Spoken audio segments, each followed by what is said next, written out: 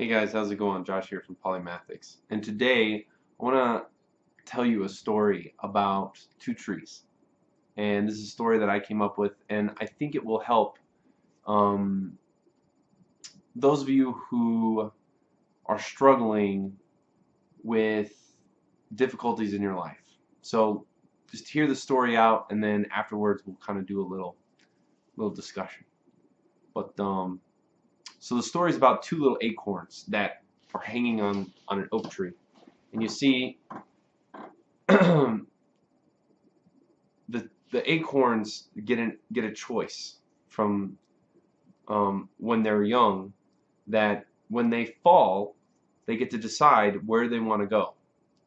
And it's the one wish that an acorn gets when it's young, and then after that, after it chooses, then the magical powers that be make sure that it gets there, and then that's where it grows. So there were these two acorns that were kind of like, brothers, and they sat there talking one day, well, where do you want to go? And they're perched up very high on their parent tree, where they can see out in the horizon. And and one of them sees a city in the distance, and they say, man, how cool would it be to live in that city, and get to meet all these people, and do all these things. And I've heard that in the city, the humans, like, they groom you, and they water you, and they take care of everything for you. You don't have to do anything. It's easy money.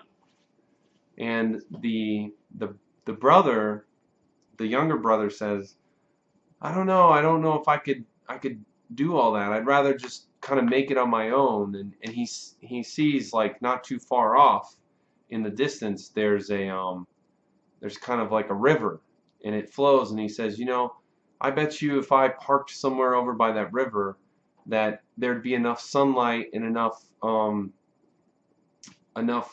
energy and water for me to make something out of that, to do something great there.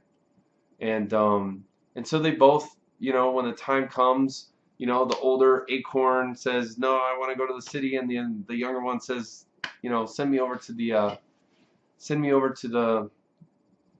river.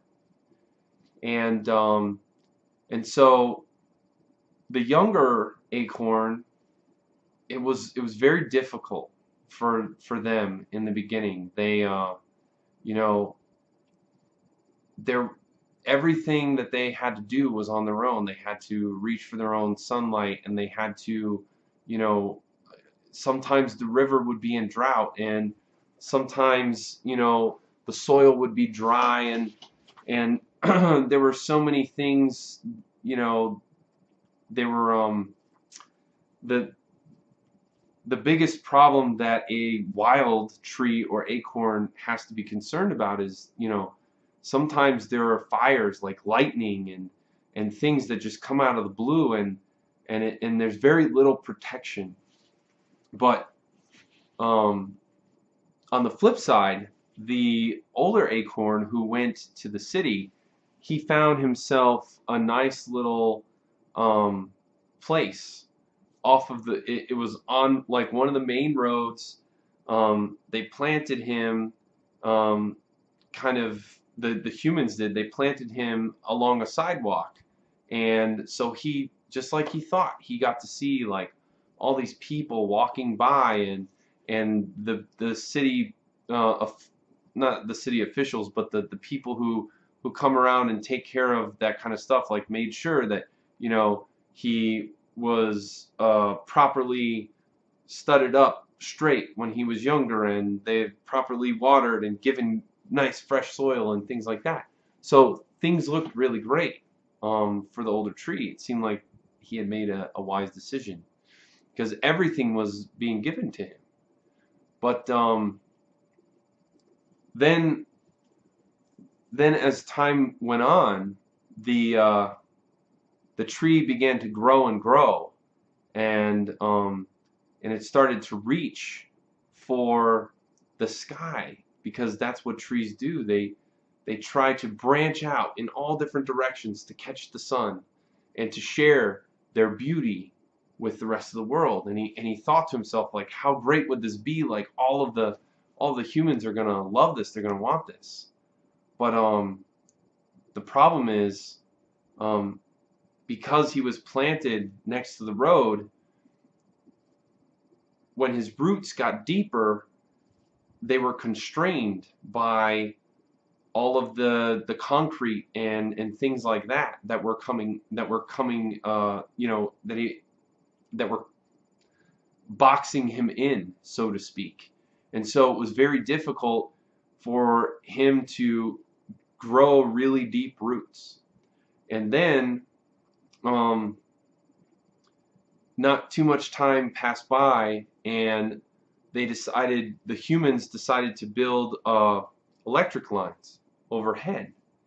And at first this was no big deal because he was just a sapling, but as the years and decades went by and things like that, well, what happened was he continued to grow and grow and grow, but when he got to this unnatural man-made thing, it kind of it stopped him. And so instead of being able to branch out and reach to the sky, he had to contort and change forms in order to reach over. But see, the humans didn't like that.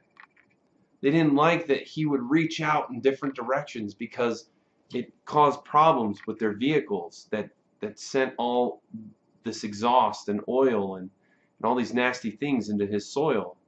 And so every so often they would come whenever he was getting too out of hand and too wild, and they would chop off all of his limbs, and they would cut him down to size so that he wouldn't ruin or touch the electric line.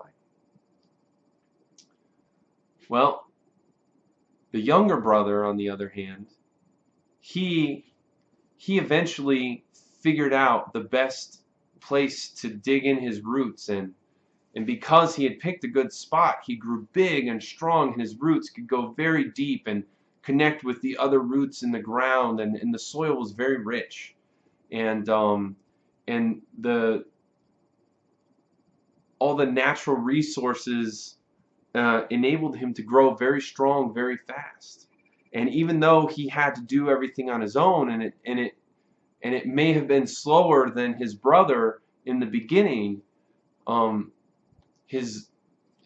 wood within, the bark on the outside as well, became strong and formidable, and he grew and he grew, and there was nothing in his way. And so he just grew and branched out and reached towards the sky. And he continued to follow his desires and aspirations in whatever direction they brought him.